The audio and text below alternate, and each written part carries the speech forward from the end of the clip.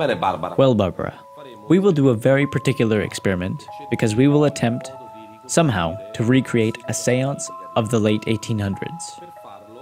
To do this, we will use some pictures of a family from the late 1800s. We will have these characters: Alexander, who is the father; Helen, who is the younger daughter; Elizabeth, who is the mother; Catherine, the older daughter; and Edward, who is the husband of the older daughter. So here we have 5 people. Only one of those people died in a tragic way, and you, in this experiment, will play the role of the medium. So your objective is to have contact with one of those characters and understand who is the one who died in tragic circumstances. To do this, we will use an object that belonged to that character that you obviously don't know. So we will do this experiment. Like all the seances, there will be 2 phases. The first phase is about choosing, and the second phase is about invoking. I'll give you this watch, and I'll ask you to position it on one of these characters, as you wish.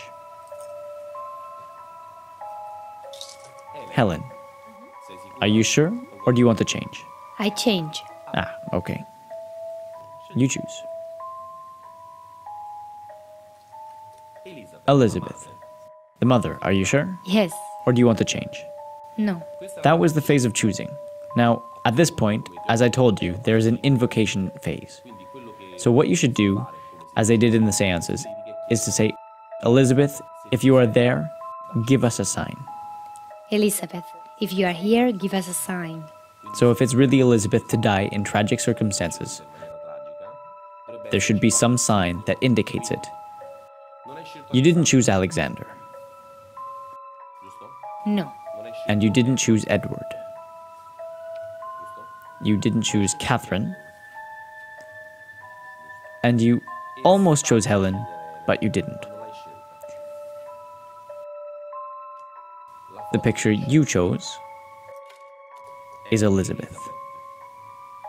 And if she is really the one who died tragically, there should be a sign to reveal it. And in fact, she's the only one with the blood stain on the back.